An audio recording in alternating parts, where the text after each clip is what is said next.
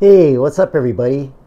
I just got this in. This is Fantastic Four number 265 from April of 1984. This is CGC 98, and this is a Fantastic Four key issue where She-Hulk joins the team. We're going to talk a little bit about the pricing and the population on this in the CGC census.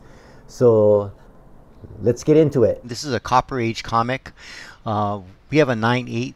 There are only 101 of these IRL. Let's look at the price action on this guy.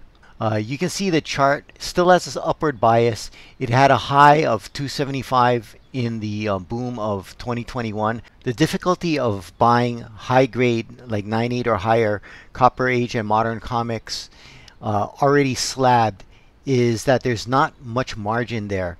So when you buy it, you really have to watch the charts. Thanks for watching, and aloha.